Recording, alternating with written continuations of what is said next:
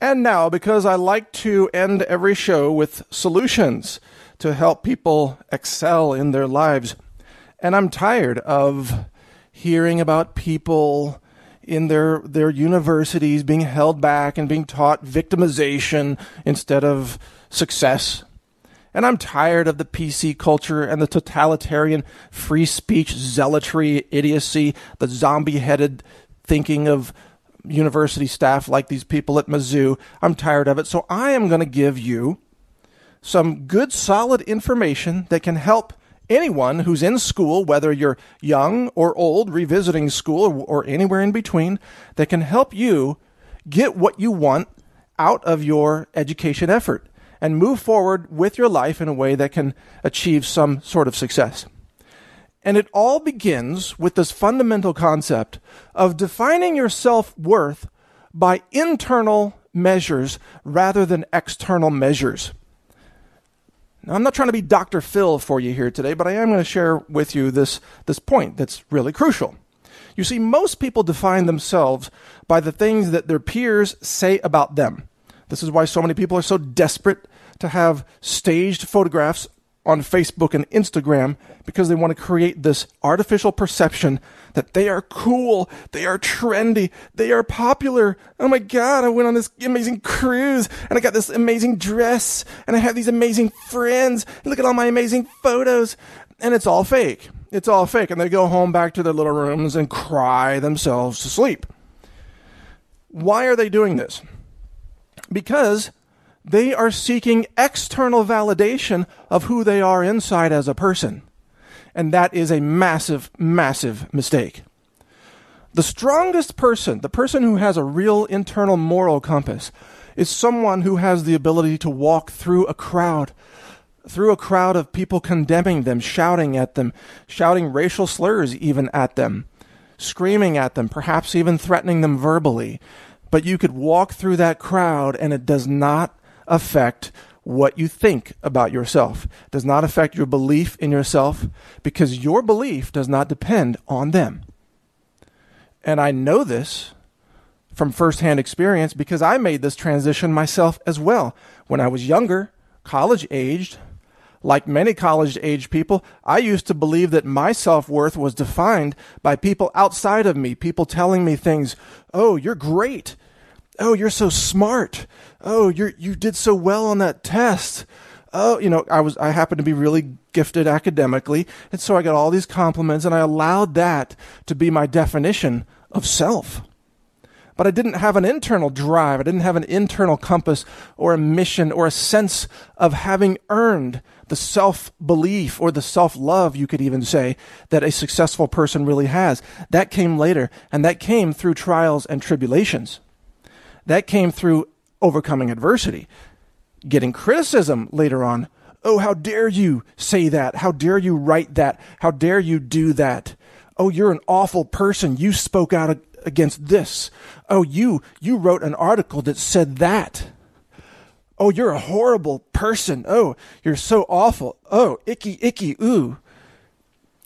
And you see, if you're still tied to that external driver of your own self-image, then you're screwed, because the world will never see you for who you really are. The world is a fickle, cruel place full of people who are mostly faking it. But they're trying to fake it in a way that makes you think that they're better than you. Inside, of course, they're dying and crying and often trying to find ways to commit suicide, right? But on the outside, they act cool. Everything's awesome. Everything's great. They want to make you jealous. They want to be accepted by their peers who they want to make jealous so that they want to be around them. Oh, let's hang around with the cool people. Let's be with, cool Marsha over here, whatever. Maybe that's not the right name. Cool Marsha. Yeah. What would be a cool name? I don't know. Cool Bethany. Who knows? Whatever. Cool Bob. Cool Billy Bob. Hey, it comes in with nothing but a cowboy hat, cowboy boots, and one sock, and it's not on his feet. Cool Bob. No. Whatever. My point is, and I hope you excuse my lame attempts at some humor, but my point is that you've got to find this internal drive, an internal compass. Well, how do you do that? This is the real secret to happiness in life. And in my experience, you find something that matters, something that you really do feel passionate about, that matters more than the job, the income, the nice house that you might earn one day and imagine yourself living in, the nice car that you might imagine yourself driving, the nice spouse, the trophy wife or handsome husband or handsome gay sex partner, for all I know, whatever you're into, But all these things are material. They do not matter at that level. It doesn't matter how much money you die with. The things that matter are not material. The things that matter are things that connect to your heart and connect to the divine. What is the divine to you? It could be this idea of consciousness. It could be the idea of free will and free expression. It could be the idea of protecting life on our planet, serving in the protection of animals, for example, or ecosystems. Maybe you feel passionate about protecting the environment. Maybe you feel passionate about science and discovery, and you want to discover new technologies that you believe can help humanity, or discover new worlds out there in the cosmos that you think humanity might one day want to colonize and turn into another New York City. I don't know what your passions are, but it's up to you to find them. Maybe your passion is music, art, creative expression. Whatever your passion is, it is then time to start working on getting as good as you can possibly get at that thing. You're going to have to put in 5,000 to 10,000 hours of practice and experience to get good at any one thing. Just so you know, whether you're going to be a sword fighter, a UFC fighter, a sketch artist, a laboratory technician, a musician, a welder, whatever, you name it, you're going to have to spend 5,000 to 10,000 hours to get good at it.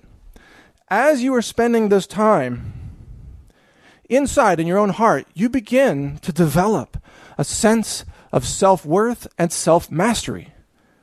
As you're putting in the time, it's almost like you're allowing yourself to deserve the expertise that you are learning and experiencing, and you're becoming more knowledgeable. You're moving up in the world in this passion or this expertise that you are developing. Maybe you're studying something. You're becoming the world's greatest expert on crustaceans in the Indian Ocean. I don't know. Whatever it is, you are becoming very good at that thing. And one day, you will be a master of that subject or that skill or that area of knowledge. And from that self-mastery that you earned, it was not handed to you with an artificially inflated grade. Oh, you get an A for effort. No, you earned it. Self-worth cannot be given to you artificially from the outside. Self-worth can only be expressed and blossomed from the inside, because you know you earned it and nobody handed it to you. And from that sense of self-worth, then you begin to find that your inner compass is stronger and your need for reliance on outside external approval is diminished. And as you continue down this path, you will find that your inner light shines even brighter. It begins to take on 90% of what matters to you, because you are divinely connected, perhaps divinely inspired, perhaps. That drives you, that gives you guidance, that gives you all the reward that you need to pursue this thing that you care about. And the outside external approval links diminish down to eventually zero. And at some point, when you pass this threshold, you don't need external support or approval to be who you are, to speak your truth, to explore your truth, to express what you believe and what you feel passionate about and the things that you love and enjoy in life. You don't need that external approval anymore. And from that point on, you are a free person. For the first time in your life, you are free.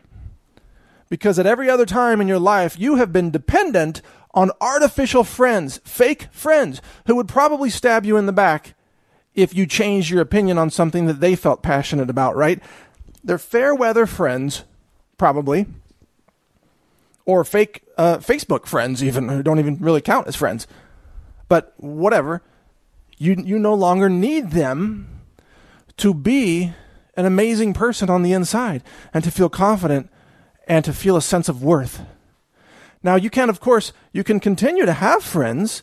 You can socialize. You can have family get-togethers, and I think that's healthy. I encourage that.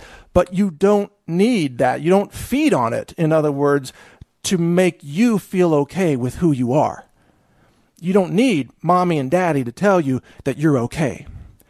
And when you have achieved this state, also, you don't care what people say about you, regardless of your skin color or your ethnic origin or your religious affiliations, or even the way you look, whether you are physically judged as beautiful or ugly by the strange criteria of society. And that's always shifting around anyway. What was beautiful today was ugly 20 years ago and vice versa.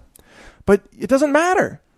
What matters is what you know and believe about yourself from the inside.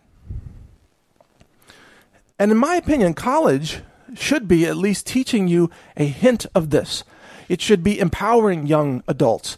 It should be teaching you to overcome adversity, not teaching you how to stay stuck in the victimization role where all you learn is how to blame everyone else for your failures in life.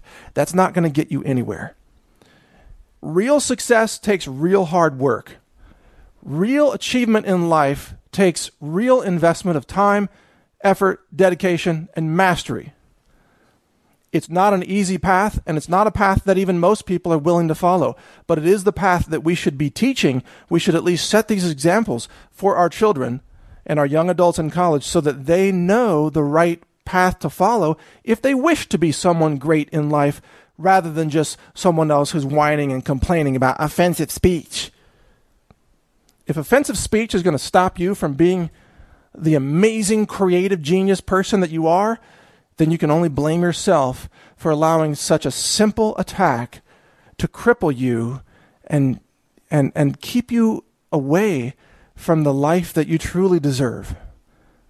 Don't let other people's words destroy your life. Be stronger than that. Be resilient and find strength from the inside or from the divine. That's my answer.